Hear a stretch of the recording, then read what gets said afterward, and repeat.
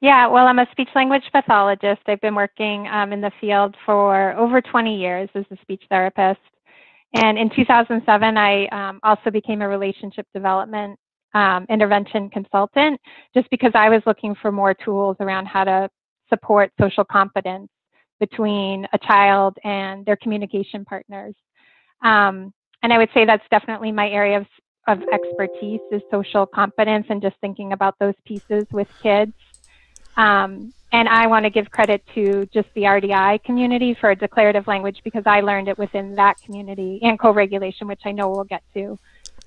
But Dr. Stephen Gutstein, Dr. Rochelle Shealy, they're the ones that taught me about declarative language. So I didn't come up with it. I just realized that we needed more written material out there that was accessible for people to learn about it and to just learn how powerful it is. Because I think that's, you know, that's what always struck me, is it made so much sense to me, and I saw it make such a difference for kids, but there wasn't a handbook out there yet, or people weren't doing it or didn't know about it, and that's kind of what I decided I wanted to change.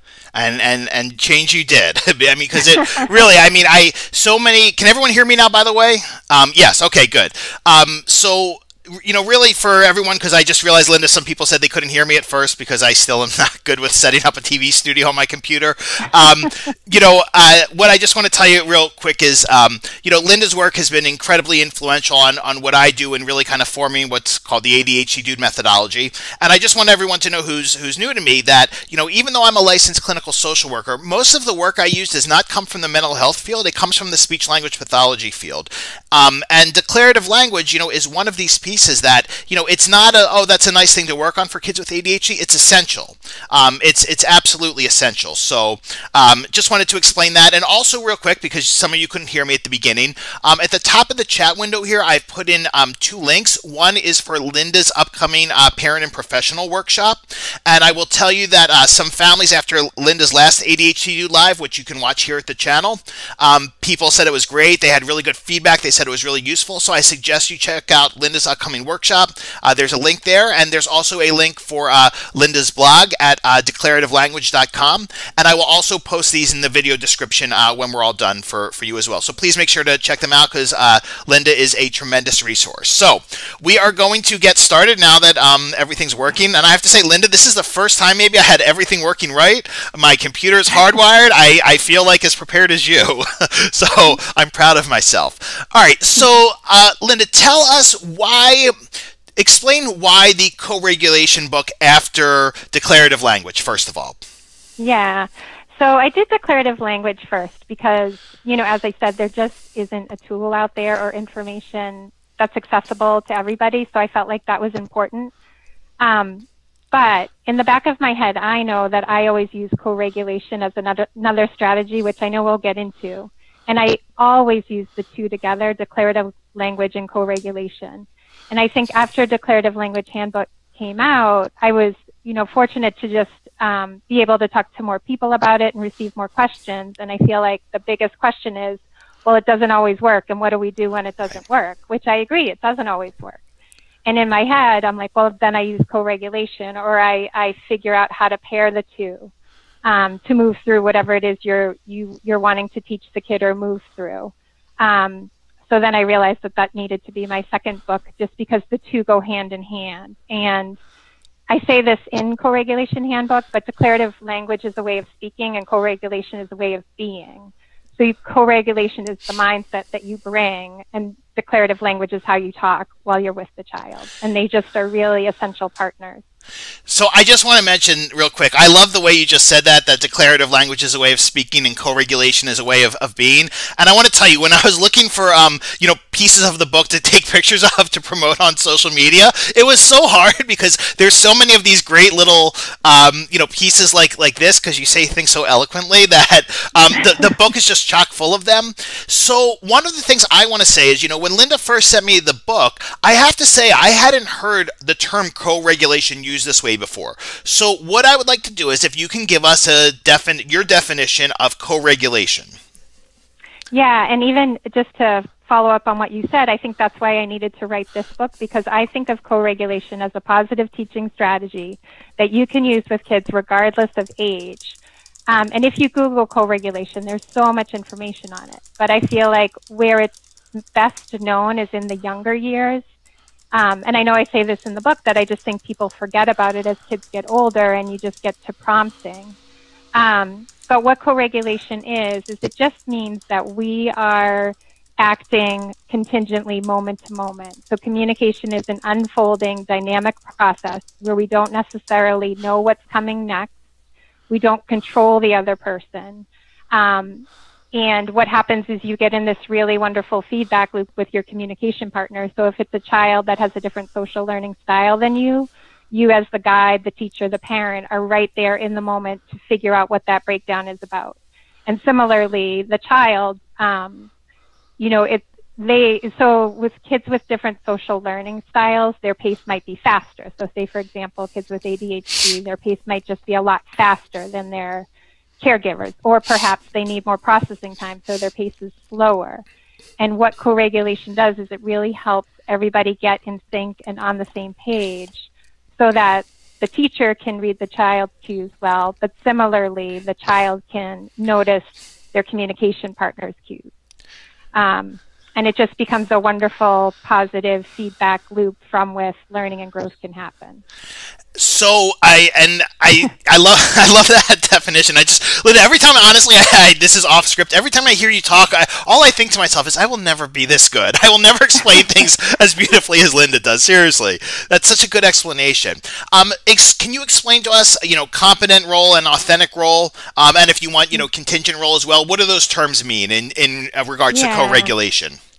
Yeah, and so what I just talked about is like what co-regulation is, like when you're thinking about it. But then it's like, okay, what does it mean in application, or how can I do this in real life?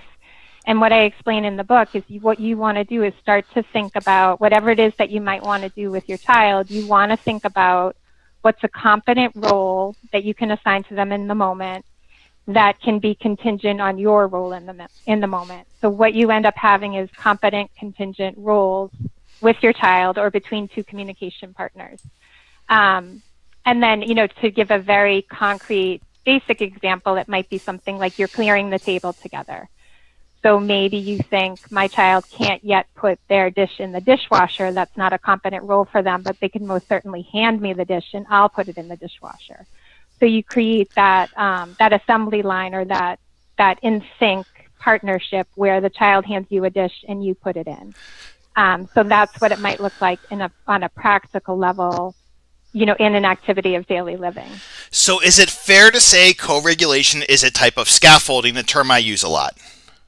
Yeah, absolutely. It's a way to support learning of a new routine. Okay. So this is, for the population I work with, this learning a new routine tends to be a very hot button issue, okay, which we'll get into more. But I wanted to use this to kind of segue into these two beautiful examples you give in the book, one with your guys, and they're in 4th grade and 6th grade? Is that right?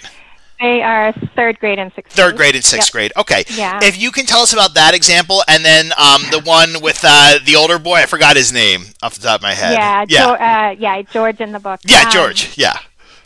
Yeah, and so what I think about, and I know I say this in the book, is that anytime you want a child to learn a multi-step process or routine, what co-regulation does is it helps you establish a partnership first, and from there, you transfer responsibility to the child little by little versus a linear task where you prompt each step of the way. Like, it's a totally different mindset where you're engaging as partners.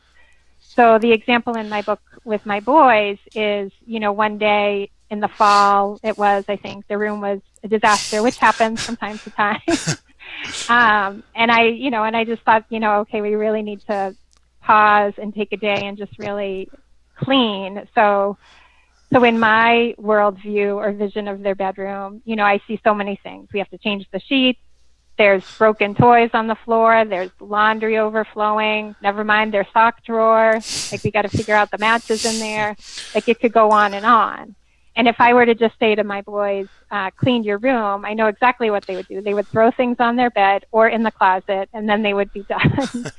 But because my vision is different, and I really want them to be competent helpers around the house as they grow, I knew that day we just needed to engage it in a partnership way where I could assign them competent roles. So initially, I knew that they could take their sheets off their bed on their own and put them in the hamper, no problem. So that was a role I could give them that was independent. But changing their sheets, where you actually have to get the sheets, put them on the bed, they have bunk beds, like no way is that something that they could do independently, but they could do in partnership with me. So it was something like, okay, well, I'll take this end and you take that end, and we put it on together. And we just moved through all the different tasks to be done in their bedroom as partners, with me assigning them responsibility where I knew they could be competent, but also thoughtfully guiding, modeling, teaching along the way, with the intention of these boys someday are going to change their sheets on their own. We're not going to be doing it as partners forever, but if I want them to get there, I need to start where they're competent and as their partner. And even really recently, they have been changing their sheets all on their own. Have they they? complain and they tell me they can't do it. But then if I take a little long to get up to their bedroom to help them and they know they can't have screens until it's done, it's done. Right, right. So, yeah. So before you get into the example with George, and I really like that you put that in there, because I think it's important for parents of older kids to hear this. I want to explain that, one of the things that happens, I see happens in families a lot, and this is not news to you, is, I'll see families say to kids, go clean your room, right? Now, obviously, right, when you have ADHD, and you don't know kind of where to start and what the end result should look like, because of your, delayed executive functioning, that feels like an overwhelming task. So what happens then, right? A lot of times kids get oppositional, or they say, I'm not doing it, and so on. And one of the things I always want people to understand is that it's hard sometimes to parse out, what is behavioral in nature, right, to avoid things, and what is, a result of frustration around executive functioning that they can't articulate. And I think, what the two things I kind of see happen are, one, parents will say, well, go clean your room. It doesn't happen. And they say, well, he's being oppositional, and it's not meant to be oppositional at all, right? It's frustration with not feeling competent. I mean, is that an accurate way to phrase that? Mm-hmm. Yeah, and I think like the executive function piece is initiation is going to be hard, but it's also going to be hard if it's perceived as an effortful task that the child doesn't perceive themselves to be competent in. So you just get at a standstill. Right. And the other thing I'd like you to do is elaborate a little more on why, let's use the room for example, okay? Why prompting kids every step of the way is not helpful to learning to move from prompt dependence towards independence, or more importantly, why it's not helpful in developing, a sense of confidence that comes from realizing you can, do a task independently. Yeah, I think when you're prompting, then they become dependent on you and dependent on your verbal direction in the moment. And they're going to not necessarily remember the steps the next time around. But if I engage them as a partner and they feel confidence, like I talk about this in my book too, when kids feel confident, they naturally seek out the next thing or the next challenge if they feel mastery. So I think when you engage in learning as a co-regulatory partnership, you allow kids to feel that mastery where they internalize one aspect of the job and then seek out the next aspect, or are more ready when you transfer more responsibility to them. And I think the prompting, it's just like it puts them in this less competent role because they're constantly dependent on you for the next thing and the next thing and the next thing. Right. As you were describing that, one of the things I was thinking of when I guess I, would have my son help with cooking when he was younger, and I would talk about kitchen safety a lot. And if I would do, I would do something like leave a knife like a little too close to the counter, he started saying things like, "Is that a safe choice?" And really, right, I think what that was is because he developed a level of competency that I know what kitchen safety is, right? I know when my dad is not being careful here, right? And he called me on it, which was fine. I mean, right, because he felt competent in that. And it's something I haven't thought about in years, but what you said just reminded me of that. Can you talk about the example with George? And how? Yeah, please. So this is a family that got in touch with me when their son was in high school, like maybe a junior or so, and definitely has executive function challenges, ADHD, and there's just life skills that they want him to learn. And so we really, there's everything that they want him to learn, like how to cook, how to clean, how to go shopping. And I think when kids get older, it can feel overwhelming because you want them to learn so much and you just don't know where to start. And I say this to, you just take things one exchange at a time, one opportunity at a time, because if you think of all the things that your child can't yet do, then it keeps you from getting started. So really, you want to really step back, like we did with George's family, and think about, okay, what's one opportunity that you would like to start? And they decided in the kitchen or cooking. And then we took a step back from that. Okay, what is one thing that you would like him to learn how to make? And they took a step back and were able to say, well, he really likes scrambled eggs. He likes to have it for breakfast, so it would be really cool and helpful if he knows how to make scrambled eggs. So that's where we started. You just start with where you start. You don't start with a zillion things. You just start with one opportunity, one routine. So they started, his mom started just by teaching him how to make scrambled eggs. And initially, for example, it was hard for him to crack the egg. Like his hand strength was, that just made it hard for him. So initially his mom cracked the egg, but then he was competent at pouring or stirring. She would cook alongside him. Over time, she would help him appraise to know when the eggs were done. And as they did this routine over, several opportunities, he was able to learn, and she was able to transfer more and more responsibility of that cooking process. And then it just grew from there. So now he can make more meals or different meals. He's also becoming involved in meal planning in the week, making a grocery list, and his dad gets him involved in looking for coupons. So it started with scrambled eggs, but it's really just, grown from there. And his parents are really able to transfer more and more responsibility over time. But you just have to start with where the child's competent. Right. And what, I guess, Linda, the other thing is that if, and I had asked you about this morning, what if kids, in regard to starting where the kids are competent, what if they right away start getting into learned helplessness and saying, I can't do this, or start making self-defeating comments of, I'm stupid. And one of the things I talk a lot about with parents is, there's a few things. One is I talk about going down the argument vortex, right? If parents get sucked into arguments with kids, or, they respond to what I call noise, which is complaining just for the sake of complaining. But really kind of where I see families get off task a lot is when they start feeding into this learned helplessness that often comes from, kids saying like, I'm an idiot, or saying I can't do it on my own, right? You have to help me. But they're not really trying to do it on their own, or maybe they don't have the scaffolding to do it on their own. But then really kind of the biggest one is the, what I call emotional manipulation. And when I say this, I just want everyone to understand, I don't mean this in a vindictive way at all. What I mean when I say emotional manipulation is if something is challenging for kids with ADHD because they tend to have a lack of resiliency to get through non-preferred tasks, then it's, they find that if they say things like I'm stupid or I'm an idiot, whatever, then that, elicits sympathy in their parents, and that often works to get out of a task. And I really like the way you describe this, so I was hoping you can, describe how you see this differently than I do, because I think it's really important for people to hear. Yeah, so even the argument vortex. Yeah, like that. Yeah, please.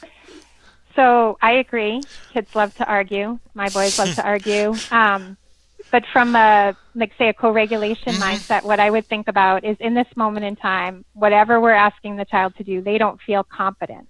And it's not that they aren't competent, it's just they perceive in this moment in time that they're not. So they default to a predictable pattern of arguing where they are very competent. So I think that's how I see it. It's them moving into creating a competent role for themselves. And, it's kind of up to the pattern, up to the parent to kind of nip that in the bud and not be part of that pattern, because it's not helpful and it doesn't move the child forward. So, wow. Again, like these things, I wish I could come up with these things. I really love the way you frame that, because, it's not about blaming the kid. It's not about saying he's being oppositional, he's being difficult, right? It's that he's falling into a pattern that he's competent with, which is, arguing, right? Or making self-defeating comments. So what I would like you to elaborate on is then, how do parents with co-regulation, how do they move away from kids who that's their competent role towards a competent role we want them to be in? Yeah, so one thing that I think is really helpful is you need to think ahead of time about the competent role that you might want to assign the child, and don't surprise them by it. Like, it's great to talk outside of the moment at a time when everybody's in a positive mood. So whatever that might be, you could say, hey, I've been thinking I'd really love to teach you how to make, for example, scrambled eggs. So tomorrow morning, let's plan to do that. So you're going to plant the seed ahead of time so that they have time to process it, because I think when you surprise kids, it can get that fight or flight response. But then as you enter the routine, you've thought ahead about the competent role that you want to assign them. I think you're less likely to get the arguing, well, yes and no, if you've given them a preview, or maybe you get the arguing ahead of time and then you've been able to set your limit. But I was going to say another thing that I really do a lot, this is all outside of the moment, is you say to your child, I'm not going to argue anymore. So if you disagree with me, that's fine.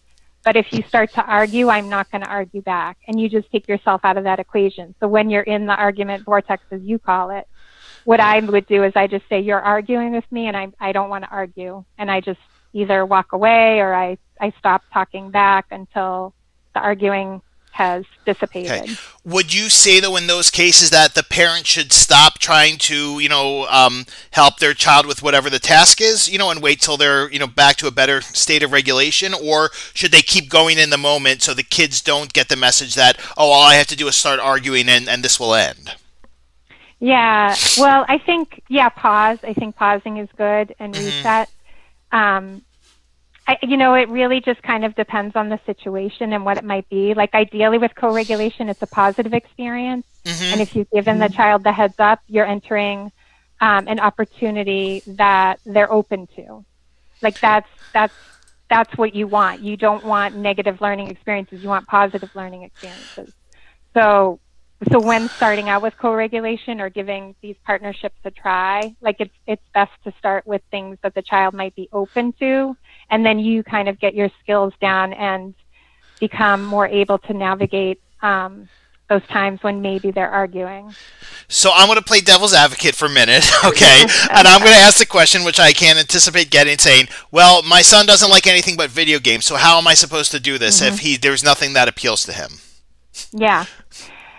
Well, I would take a step back and say, what are the limits that you have around video games? And it's okay to use a carrot and stick.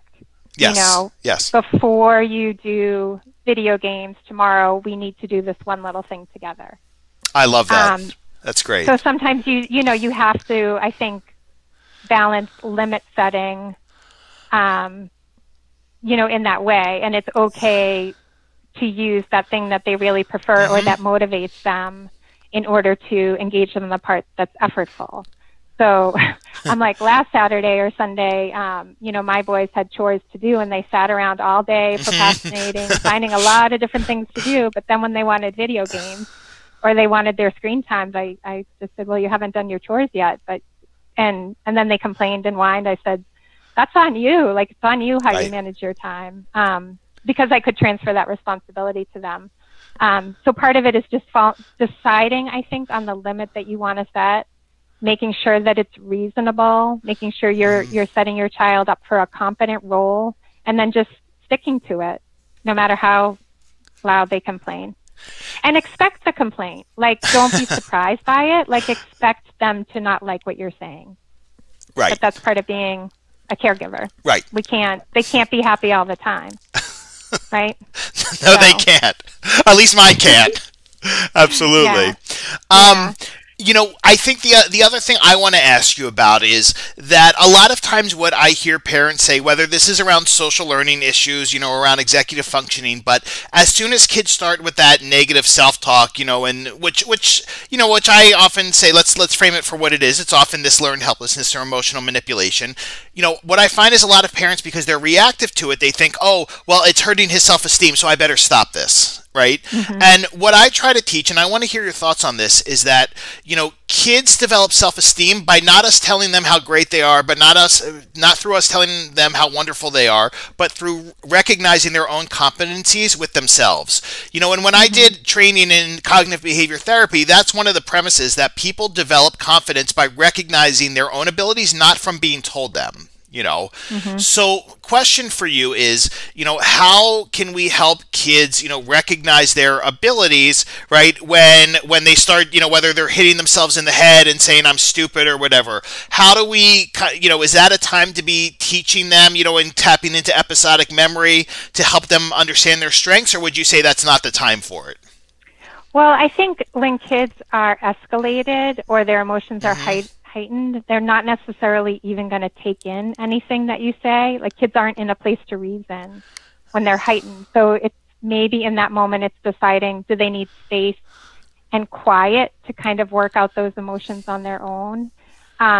Because I don't think it's our job to support and scaffold and guide, but we can't fix everything for kids. Right. Like, sometimes they just have to work that out themselves. Like I said before, if they're upset about something, it's okay to be upset. Being upset is not a bad emotion, and part of growing is learning how to manage your upset feelings.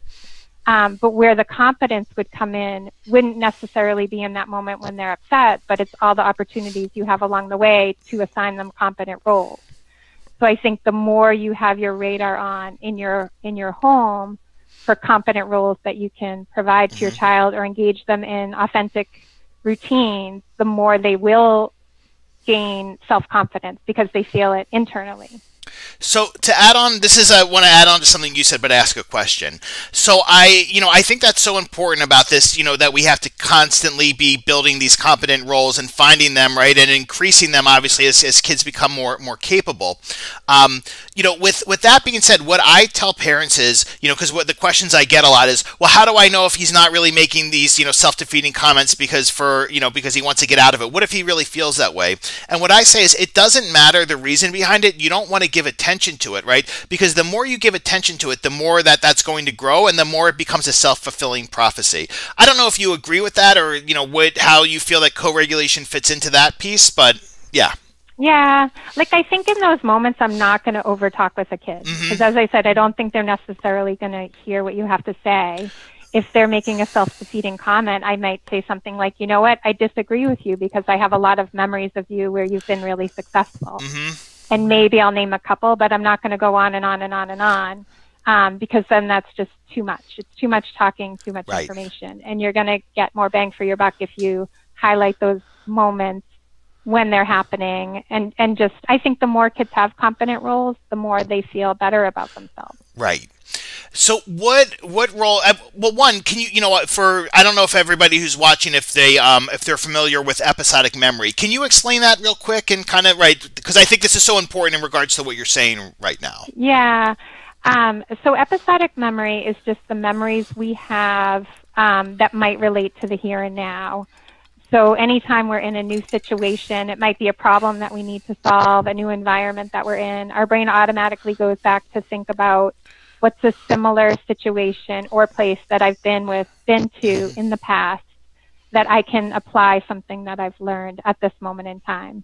And even I'll just give an example that I use in Declarative Language Handbook because it really helps me, is when I was in college and I traveled around Europe and we went to what was then Czechoslovakia, and I remember going into a grocery store.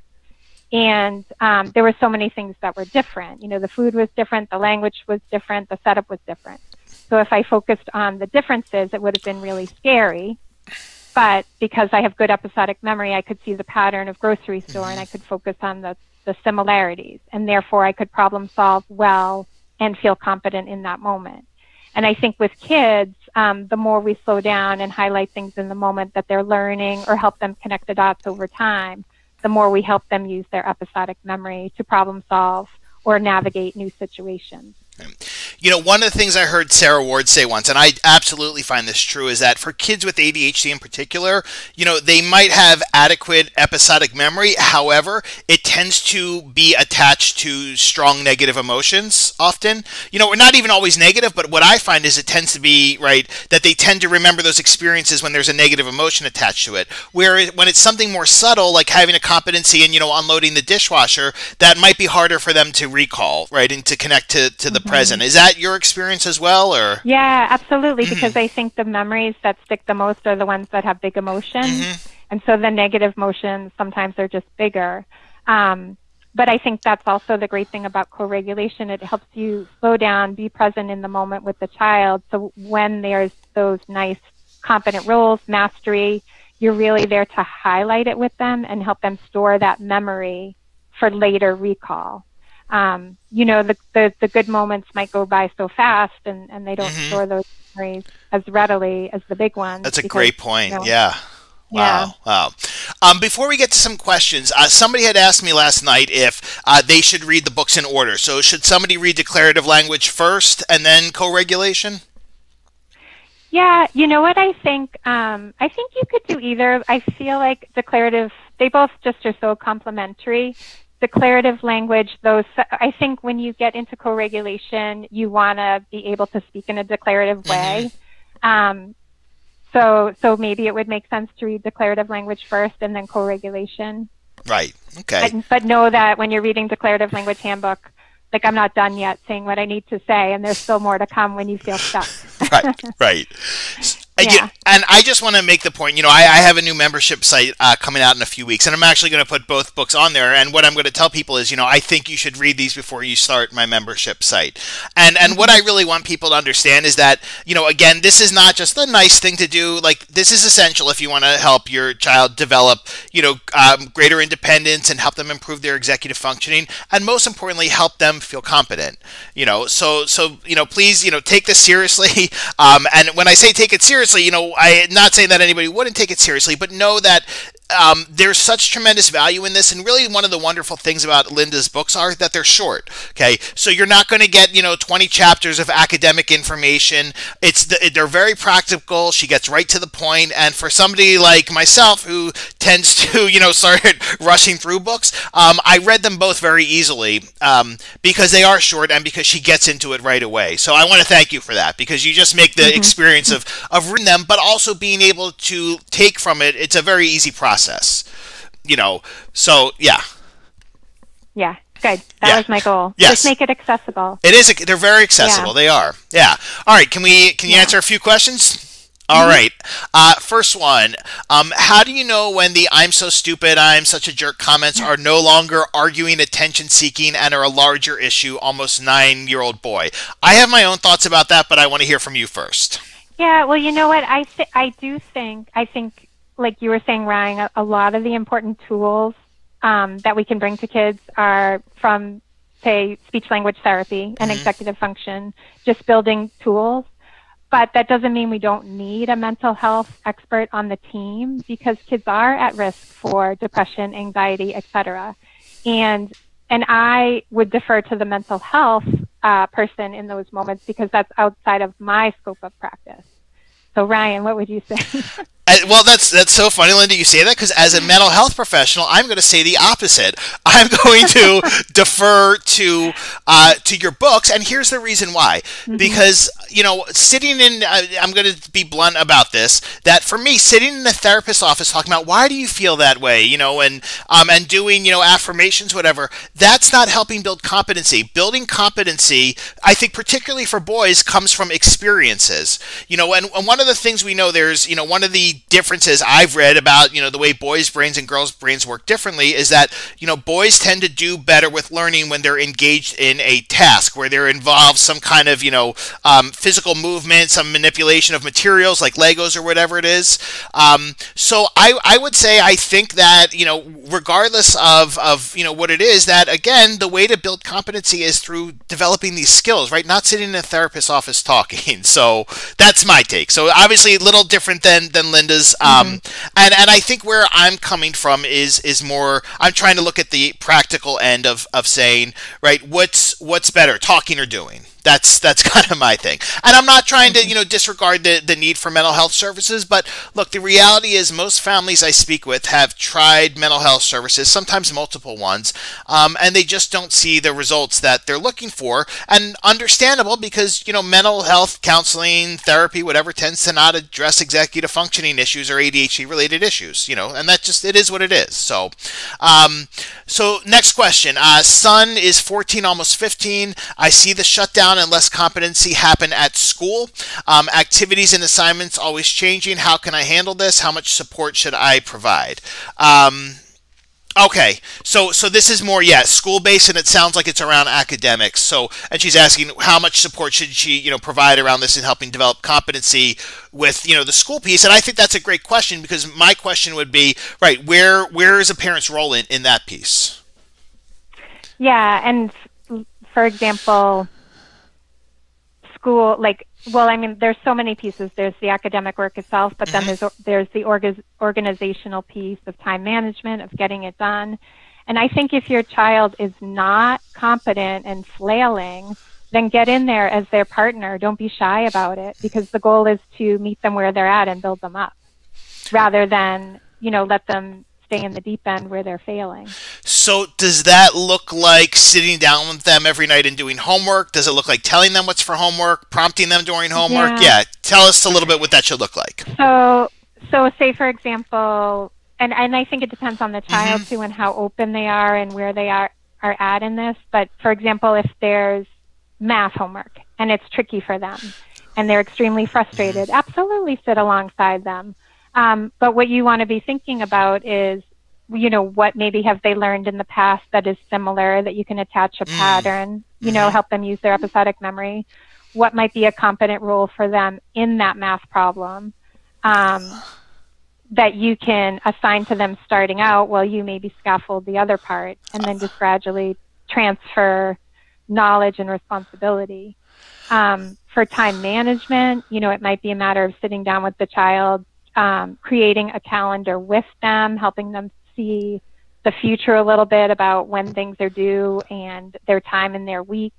But I think you can't necessarily just give them a calendar and expect them to do that. You would want to do it in partnership with them to show them how it's done, to show them how we think about planning for time or time management. As you were saying that, one thing I thought about was, I always struggled with math when I was growing up. I had a math tutor forever. And I think about now, what would that have looked like if I felt more competent having, say, somebody said to me, well, here's the part you can do, and then let's do this part together. Right? Instead of just say, you try it, nope, it's wrong, right? Like, I can't, like, maybe I would like math now if that was the case. Do you know what I mean? Right. Right. So that's huge. So I love that. Wow. Thank you. Yeah. Well, and I give this example in my book, but it could be even something like you help them do the first two problems, but then you see they've got it and you walk away for a little bit, letting them know, I'll be back in a minute or two to check back in and see how you're doing. So you're gradually fading back your presence as you notice they're competent and ready for you to fade back. Right. Okay. Next one. Our son is in high school. We are trying to teach academic time management. What co-regulation techniques would you use to help in this process? Yeah, I mean, I'd get a calendar. I'd put it down on the table. I'd think through the different tasks that they might have, and together I would map out the calendar and show them how it's done. Co-regulation might be, you could think about what would be more competent for the child. Would it be actually writing on the calendar, and you're the reading person, the reader of the assignments, or would it be better for them to read the assignments and then you write it on the calendar? You could kind of create contingency that way.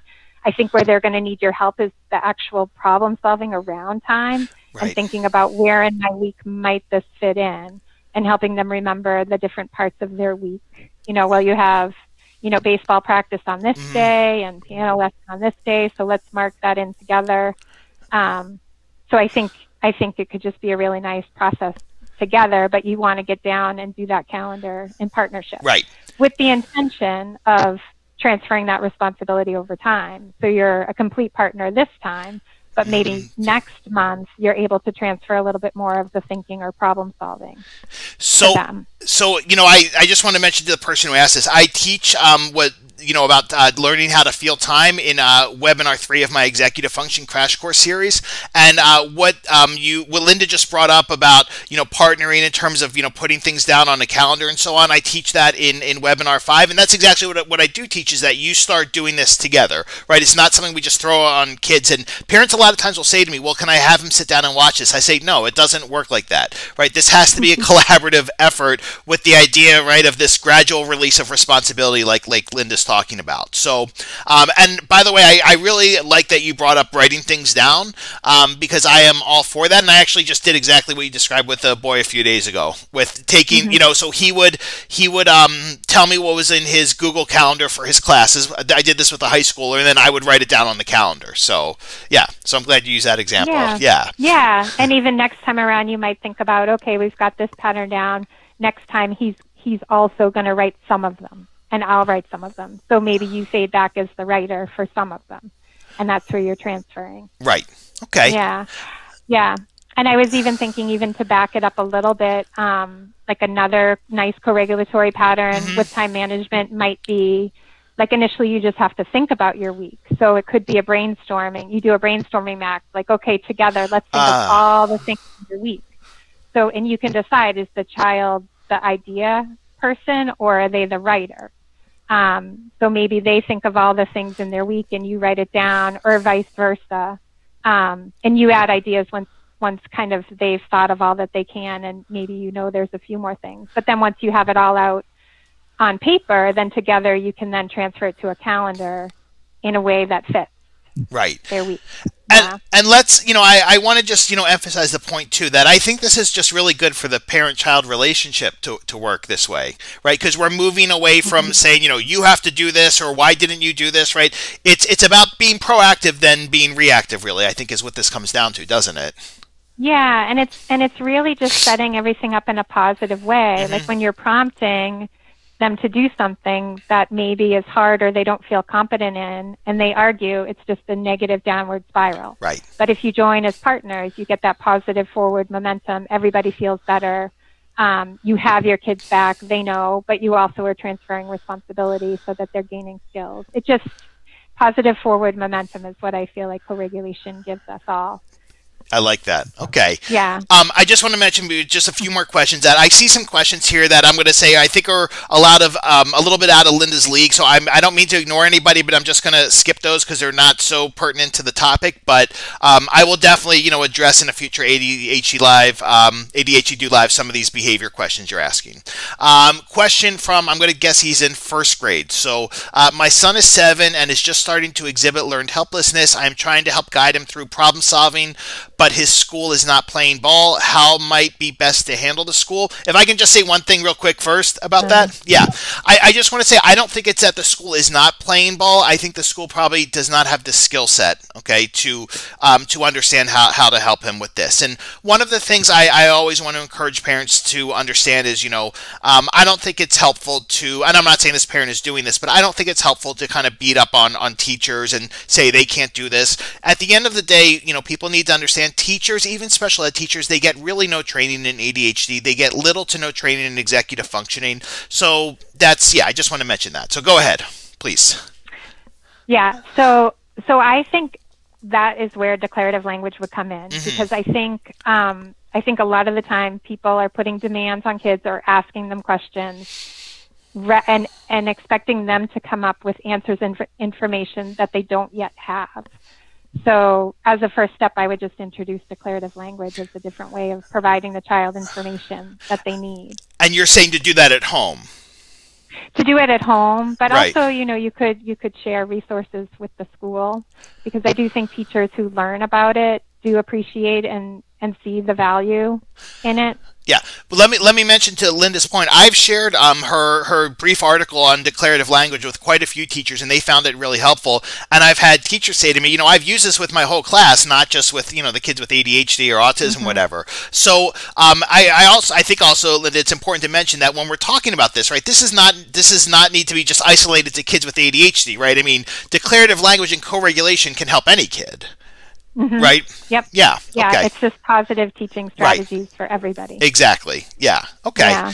And I mean, tell me your thoughts. I mean, are you with me that with schools? I mean, I find that it's not a matter of that they're not trying to cooperate. It's just they don't have the skill set necessarily. Yeah. Do you find? Yeah. Or they just might not yet know. I mean, that's why I wrote the book. Not enough people know that. Exactly.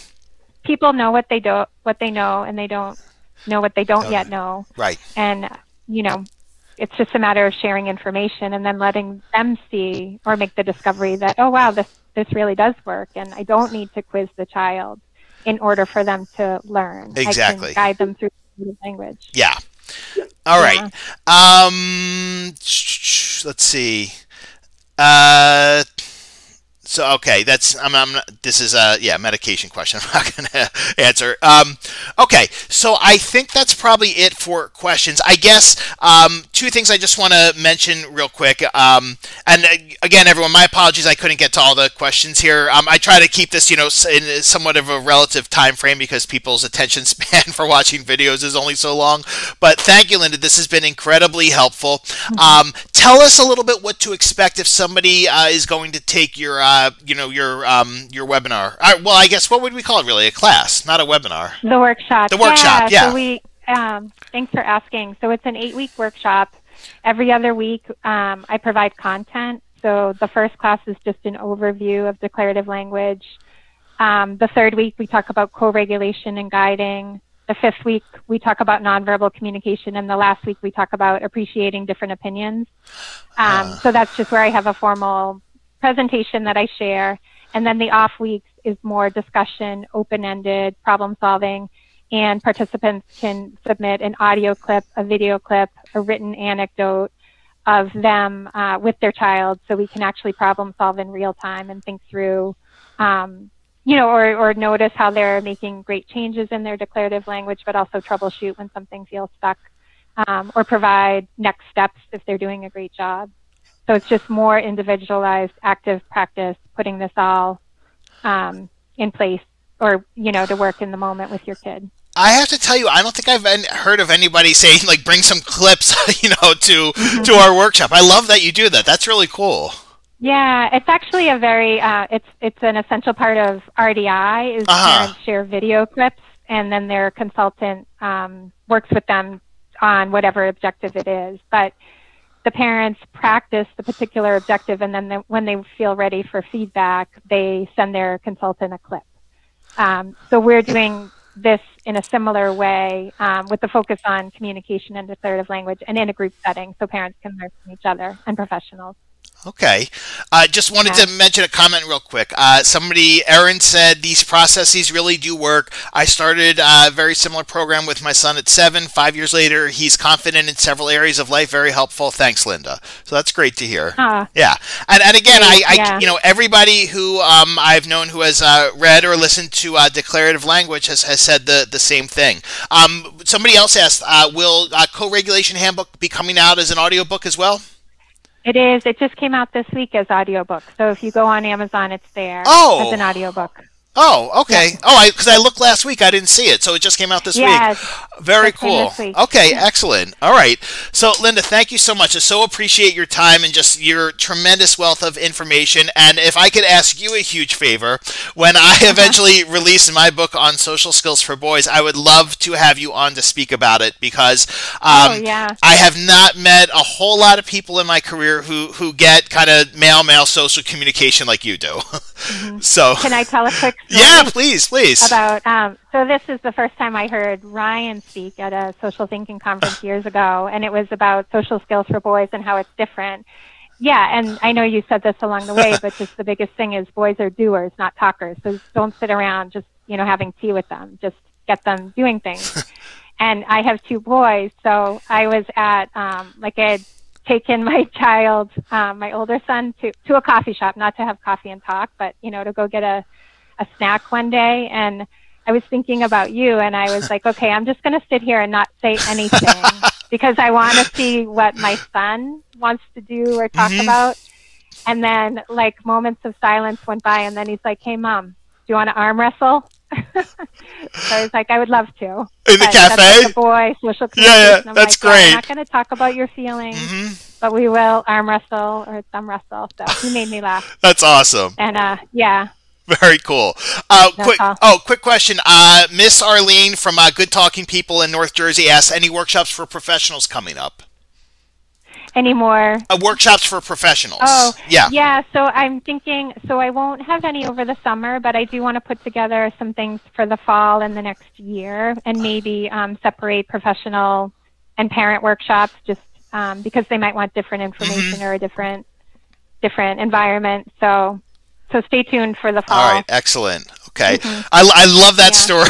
You just, that's great. I mean, it's such a perfect example. You know, so thank you everybody for joining us today. Again, I will post the links are up in the top of the chat here, but I will also post them in the video description for Linda's blog and her upcoming workshop. So please check both of them out. And Linda, thank you so much. It's always great to talk to you. Thank you for having me. All right, I appreciate it. Have a good weekend, everyone. Thank you.